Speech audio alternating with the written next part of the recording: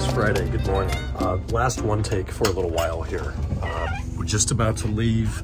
I've had a nuts day, as the last 300 have been.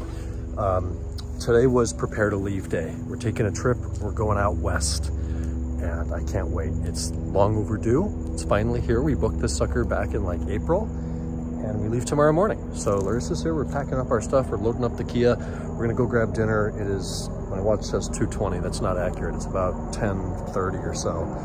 And we've got an early morning flight tomorrow. So stay tuned for some travel vlogs. We worked on an E60 today. We worked on the YD39 and control arms and just little odds and ends and just a ton of packing and laundry and washing the sheets and like all the house shit that has to be done when you leave. So that's done.